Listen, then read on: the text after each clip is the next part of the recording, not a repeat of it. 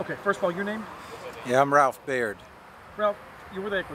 Tell me, give me a rundown of how this whole thing came about and basically what has transpired since Sunday. Well, on Saturday morning, I was contacted by my daughter, whose husband is a client of James Buckner, a valve salesman. And he said that James went missing. They don't know where he was. He didn't show up for work. So that started this process with EquiSearch.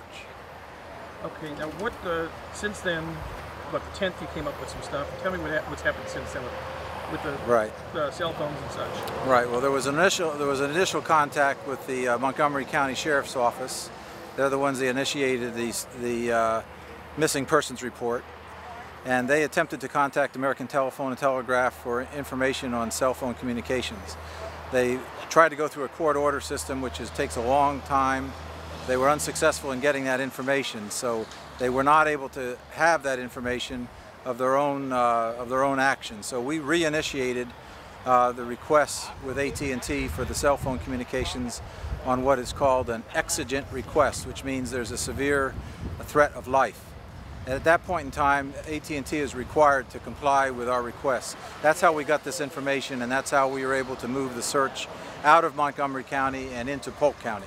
Now, pinging on a tower up here off Business 59 gave you kind of an area to start looking at.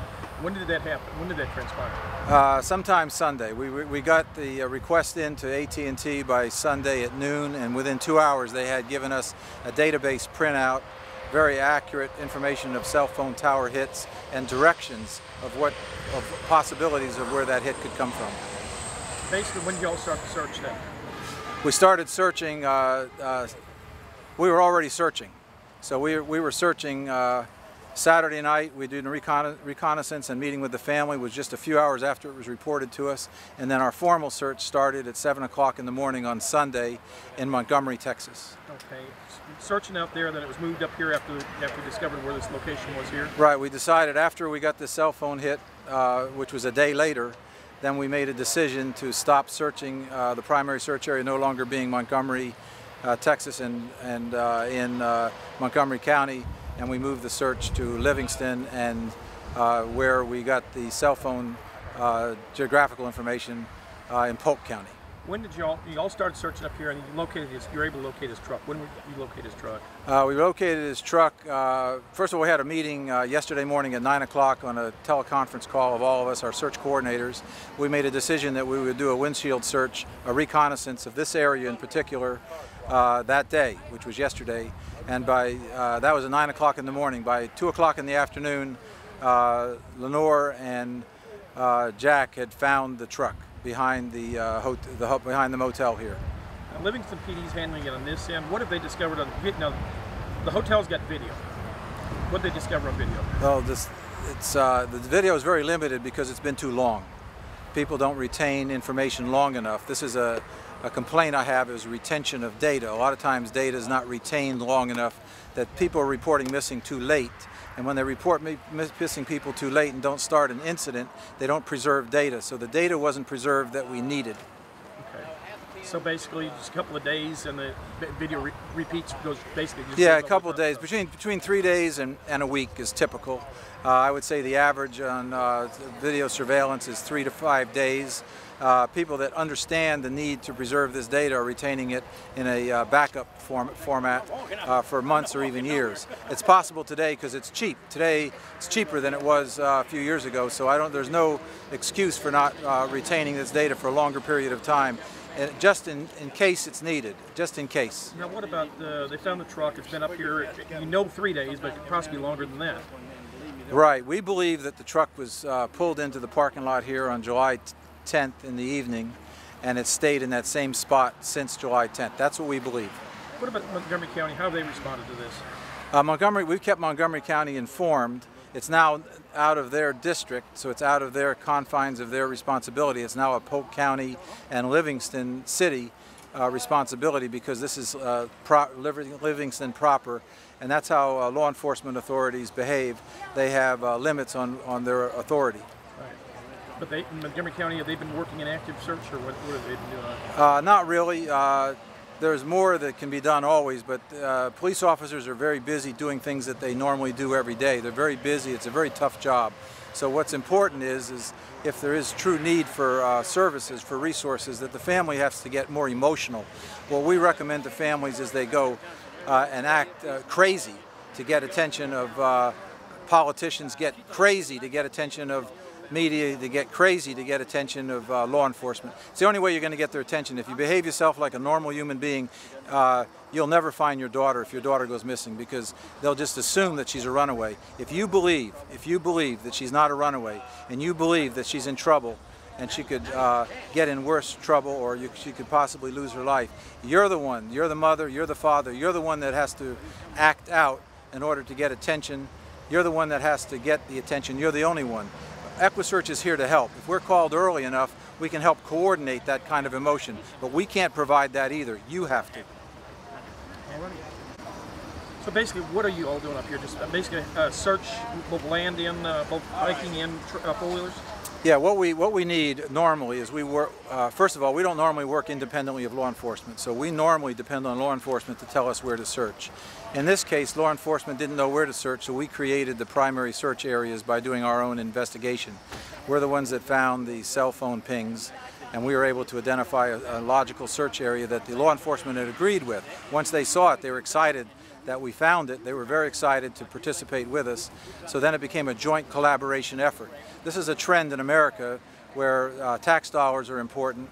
There's a trend in America towards more collaboration amongst different agencies. There's also a collaboration in what's called private-public partnerships. And that's what we're working really hard to achieve, which is a relationship with law enforcement using private, nonprofit organizations to coordinate and collaborate with law enforcement. He's a Valve representative. He's a salesman who travels all over Texas. Is that oil field? It's wastewater treatment plants. Wastewater treatment, all right.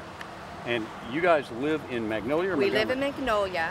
He was last seen in Montgomery on the corner of 149 and 105 at the Valero station at 11:30 at night getting $20 worth of gas.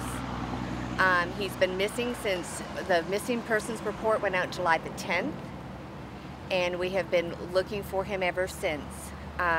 Texas EquiSearch was able to find the last ping on his phone was up here in Livingston. So they came up yesterday and started searching the Livingston area and were able to locate his truck at the La Quinta on 59. And that is why we are in this area looking for James. That La Quinta, right? This La Quinta. Okay. Yes. He never checked into that. No, he did not. When was the last you talked to him? I spoke with him last July the 9th. He called me about 7:30 and told me good night. Okay, and where was he supposed to be? In Waco. In Waco, and this Right. is part of his job. Yes. Okay. he How long travels. did he been? When's the last time you saw him? How long had he been on the road? Well, I was out of town Monday and Tuesday, and he was at home. We were flip-flopping. Okay. So that's crazy, you know. So you haven't seen him since Sunday. Sunday? Sunday. Not this last Sunday, but the Sunday before last. Right. Okay. It's been a week. It's Better been than a over week. it's July the 10th he went missing. Isn't it the 28th or 29th 29th today?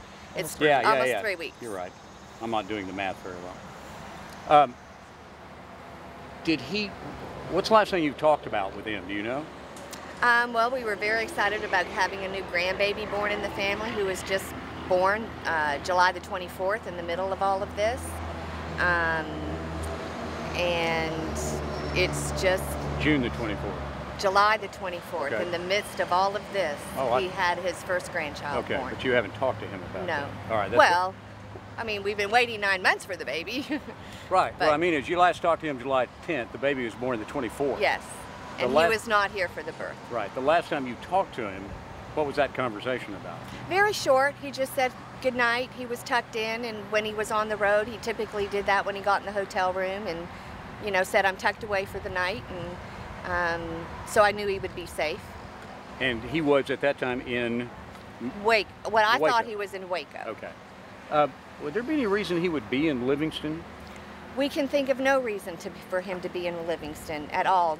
He doesn't know people that I'm aware of. He's sold some valves here, but you know, they get just shipped to the job site. So It's very odd for him to be showing up in Livingston. Any clues in his truck?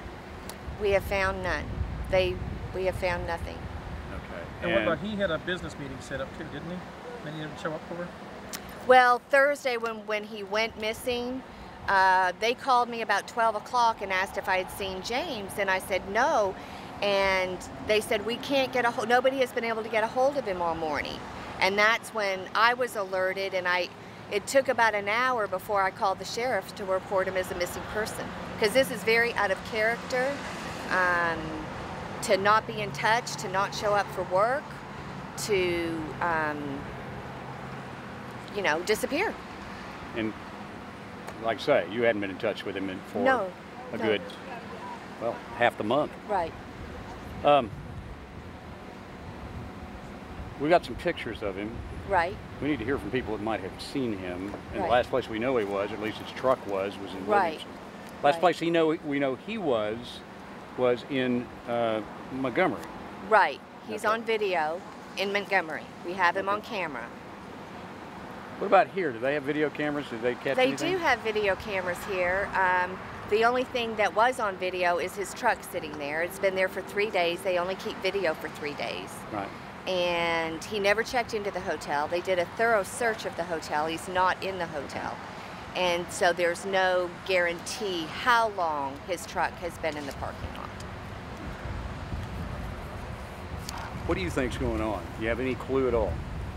You know, it's just all the different leads we've followed and dead ends, and finding the truck was hugely important, and to find it here in Livingston is another confusion to the piece of the puzzle.